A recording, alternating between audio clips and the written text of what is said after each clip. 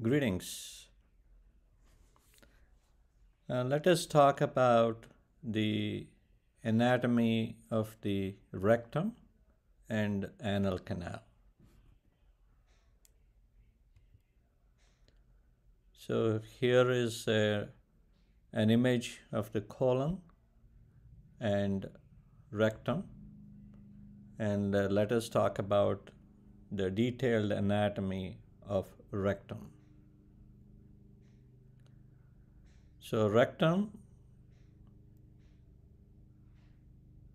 sigmoid colon enters the rectum, and rectum empties its contents through the anal canal. One important structure that we should keep in mind is the peritoneal reflection, which covers the upper half of the rectum, and the lower half of the rectum is below the peritoneal reflection. Why is this important? If there were to be any perforation of the rectum, especially in the lower half, that is below the peritoneal reflection, then that perforation does not lead to free peritoneal contamination. So these wounds can be managed conservatively. On the other hand, if a perforation were to happen above the peritoneal reflection, it could lead to peritonitis and would require emergency intervention. So that is important to keep in mind about peritoneal reflection and whether something happened above or below the peritoneal reflection. The next important landmark is dentate line. Dentate line separates the rectum from the anal canal, and the lower portion is the anal verge. Anal canal is lined by squamous epithelium. It has a very rich vascular and neural supply. In contrast, rectum, like the colon, is lined by columnar mucosa, and unlike the anal canal, rectum doesn't have the same sensation, like pain sensation, when it gets irritated.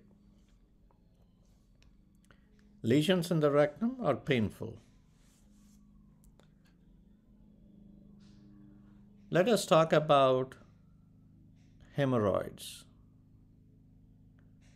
Hemorrhoids above the dentate line are known as internal hemorrhoids, and those that are outside the anal verge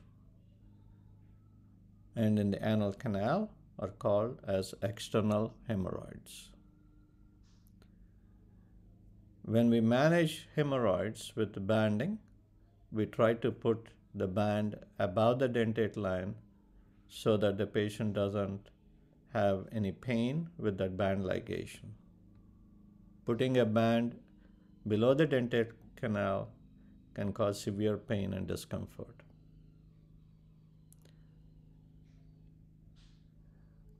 There are three rectal valves, otherwise known as valves of Houston: inferior rectal valve of Houston, middle rectal valve of Houston, and superior rectal valve of Houston.